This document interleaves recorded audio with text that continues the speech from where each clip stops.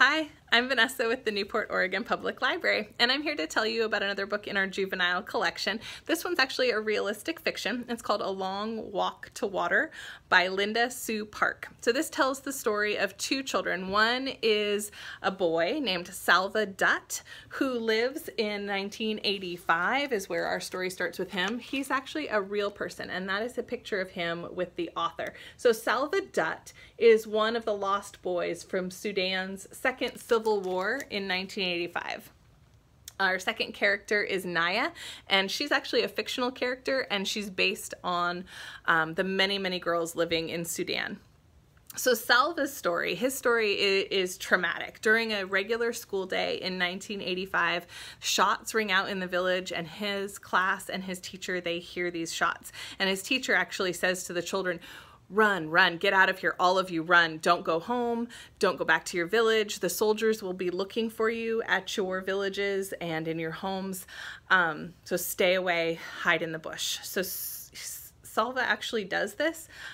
He has no idea where he's going, and he runs and travels for literally years in the bush. He walks from Sudan into Ethiopia and then down into Kenya. So it takes him years to get his freedom. So our second person in the story is Naya, and Naya's story starts in 2008, and we follow her. She actually travels every single day to collect water for her family to drink clean water.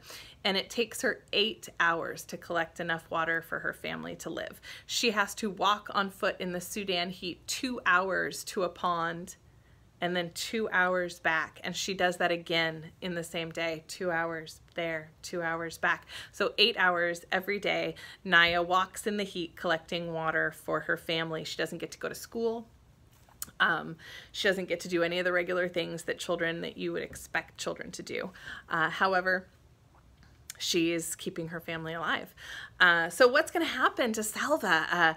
Is his family alive? Does he ever get to reconnect with them? How can Naya continue day after day? And how are these two stories connected? So you can learn a little about the history and the culture of Sudan and their constant struggle for clean water.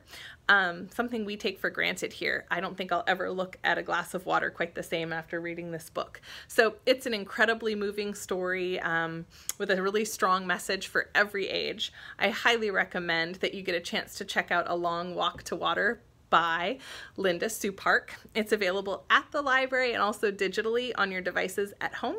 And I will see you at the library.